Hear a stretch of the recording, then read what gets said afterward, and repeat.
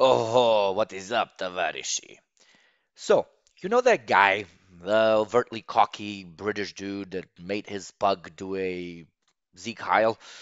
You know, the guy whose face would probably peel off if he's anywhere close to a larger magnet? Well, he has that thing going on, absolute mad lads. And it always has some sort of political undertone, but that's not going to be the topic of this video. No matter how ideologically idiotic this man is, I have to say, regretfully, that he does have a bit of charisma going on somewhere under that gingery, balding head of his. The premise is simple. He finds someone who is absolutely batshit, borderline unbelievable, and does a commentary recap of their lives. Now, in typical socialist fashion, we will proceed to steal from the innovative capitalist and call it our own. Welcome to what will probably become a series: Absolute Mad Leftist Lads and Lassies. And for the first episode, what would be better than the Nazi killing, man shaming definition of absolute bloody badassery? Lyudmila Mikhailnova Pavlichenko. Just the name. Damn, I love this woman. So, Lyudmila was a young girl born in the fleeting years of the Russian Empire in what today is known as Ukraine. She grew up, though, in the Soviet Union.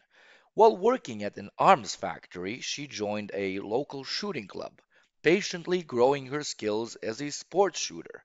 Oh, the oppressive communists! A girl being allowed to join a shooting club in the 1930s. The audacity! Mad Tavarish Lyudmila proceeded to pursue an intellectual career as a historian, starting her studies at the University of Kiev. And then boom, boom, boom, boom, boom, boom, boom, boom, boom. That little thing called World War II happened, and the Wehrmacht was marching towards her homeland. Just imagine, just try to. You are a student, as probably half of you watching are, and there is a massive, terrifying force moving towards you and all you love. And imagine having the balls to, as she did, be one of the first absolute mad lads to sign up. And yes, no matter how gender progressive the Soviet Union was for its time, and objectively, yes, it was, they still suggested that she should be a field medic. To their complete surprise, though, young gangster Lyudmila had won almost every imaginable civil shooting prize, and they had no other choice but to let her in. This girl was such a mad lassie, though, she proved her skills in some of the first days of the war. Being a good marksman, though, does not immediately translate into being a good soldier. The staunch, strong, intellectual young woman might have had the guts to stand up to the line and defend her nation and her belief system, but killing is a whole nother ball game. The first few times she aimed down her sights, she says she had enemy soldiers in her crosshairs, but chose not to open fire. It was a human, and taking a life would not come that easily. Until a barrage of enemy fire flew past her and mowed down a few of her younger comrades. It was then that she saw that sometimes acting passively and not engaging in violence could be the more brutal and violent act. Aiming down her scope, she proceeded to go through the Germanic horde the way a knife goes through butter. As a part of the infamous Women's Sniper Battalion, she was deployed all over during the war. Together with her fellow Sisters of War, Yudmila would wash her bullets in Nazi blood. She used mannequins from stores as a distraction, flags as checkpoints, and would remain in prone position for days on end. Once she escaped near death. When perched up on a tree, a bullet whizzed by and grazed her, leading to her fall on the cold, snowy, freezing Soviet ground. knowing that if she moved even an inch, the enemy sniper would see that she's alive and finish the job. So this wounded woman who just fell off a fucking tree proceeded to stay fucking still on the freezing ground for a whole fucking day until she felt safe and crawled out. She raked in an impressive number of 309 kills during the war, out of which 36 were enemy snipers, a far more complicated task than simple foot soldiers. Germans refer to her as the Russian bitch from hell, and so she took her role with pride and saved plenty of Nazi soldiers from the cold, harsh winter of the Soviet Union, tucking them into the warm embrace of hell through every pull of her Mosan rifle. Comrade Dog, you must take Mosin. Here, you take Mosin. It is good rifle. You will kill the Germans with it. You must protect motherland. It is your duty. The Germans would play loudspeakers all the time when they knew she was around, attempting to bring her to their side and make sure the Soviets lost one of the greatest morale boosters of the army. Stories go that Lyudmila had fallen in love with Sergeant Major Leonid Kitsenko, a fellow soldier and sniper whose life was cut short during the war. Once Lyudmila had lost this man, who she grew to love, honor, and respect, her killing became more personal. Lyudmila would shoot off the legs and arms of enemy soldiers and wait for rescue to come, only so she can eliminate them as well.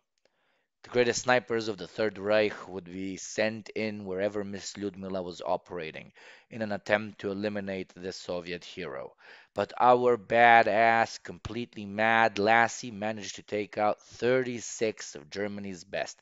36 to 1. That's a 2.7% survival chance if her training and skills were the same as those of her enemies, and they sure as hell were not. The physical part of her fight would soon come to an end. Suffering from mortar fire, our badass babushka fucker Lyudmila was pulled off the front.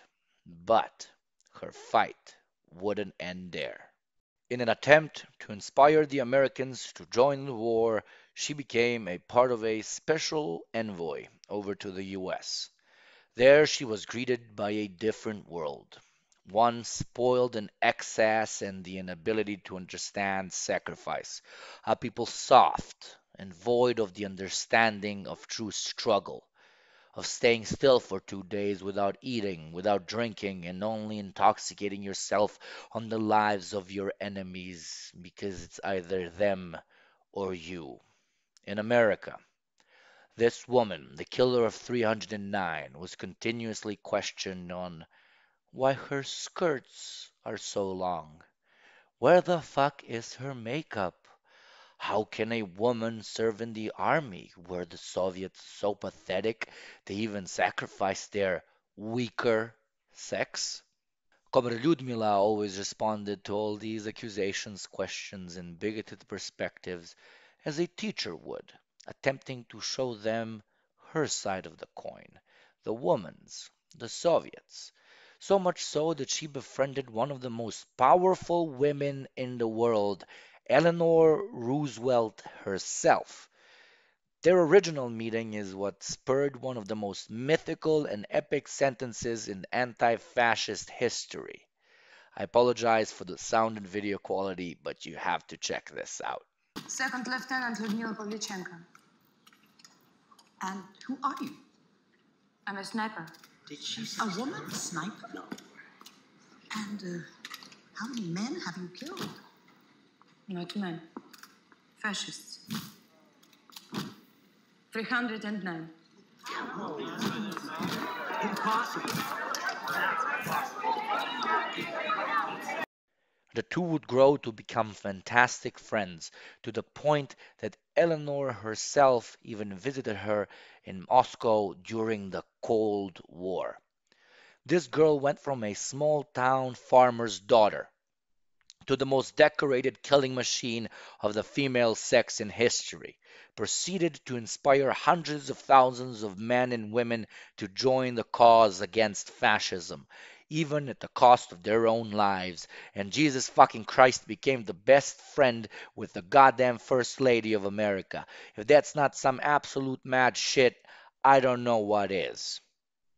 In her speech in front of the crowds of America, in her proud attempt to muster the forces of the US into potentially helping their allies, Miss Lyudmila, a hero, said the following words. Gentlemen, Джентльмены, I am 25 years old, мне 25 лет. and I have killed 309 Я fascist убила occupants by now. 309 фашистских захватчиков. Do you think, gentlemen, Не кажется ли вам, джентльмены, that you have been hiding что вы слишком долго прячетесь за behind my моей back спиной? for too long?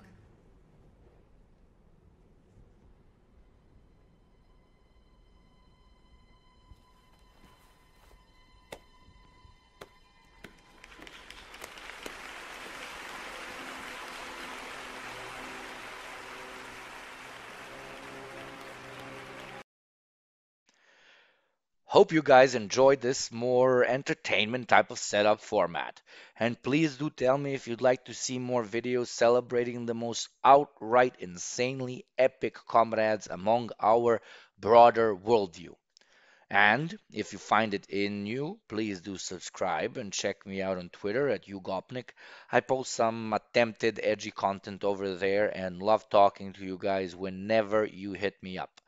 If you have any acquaintances who have the audacity to call leftists cowards, please do show them this beautiful video.